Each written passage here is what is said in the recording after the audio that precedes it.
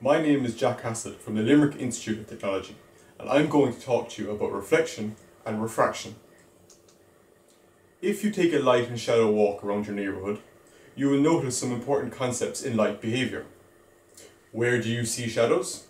Did the shadows change? Under what circumstances? Think about the different light sources, the sun, the moon, or a street lamp, depending on when and where you take your walk. Do all shadows have to have something that blocks light, thus creating the shadow? Or are there places in the walk where you see reflections?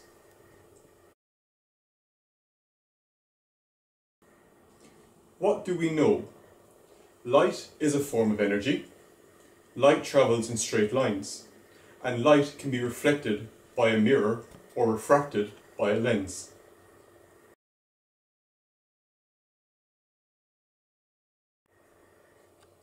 In this lesson, we will explore how light is reflected off an object and understand that the angle of the outgoing light is equal to the angle of the incoming light, the law of reflection.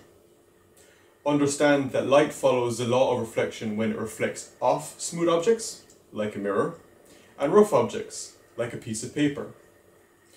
Understand that when light reflects off of rough surfaces, it is scattered in all directions, which prevents the formation of an image. And explore how light changes direction when crossing the boundary between two different transparent materials in a process called refraction.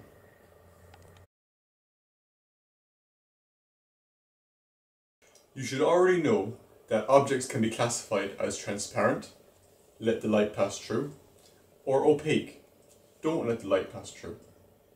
We will now examine in more detail what happens when light interacts with opaque objects that are reflective in nature and with transparent objects. There are many instances where a reflection can be observed in everyday life. For example, your face in a bathroom mirror.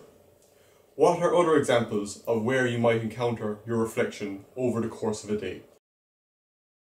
When light rays strike a reflective surface, the angle at which they strike the surface, known as the angle of incidence, is the same as the angle at which they reflect back off of the object, known as the angle of reflection. This is known as the law of reflection. Light rays obey the law of reflection whether they strike a smooth object, such as a mirror, or a rough object, such as a piece of paper. When light rays strike a smooth surface, the rays are reflected off of the object parallel to each other, which allows an image to be formed. This is known as specular reflection. When light rays strike a rough surface, the rays are scattered or reflected off of the object at many different angles, preventing the formation of an image. This is known as diffuse reflection.